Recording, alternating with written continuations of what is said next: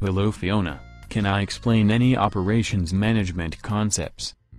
Professor Siegfried, what is process safety?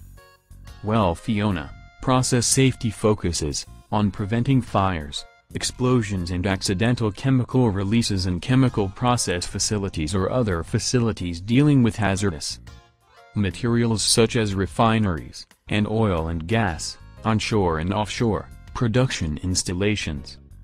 Process safety involves, for example, the prevention of leaks, spills, equipment malfunction, overpressures, overtemperatures, corrosion, metal fatigue and other similar conditions. Process safety programs focus on design and engineering of facilities, maintenance of equipment, effective alarms, effective control points, procedures and training. It is sometimes useful to consider process safety as the outcome or result of a wide range of technical, management and operational disciplines coming together in an organized way. Thanks Professor, for explaining process safety.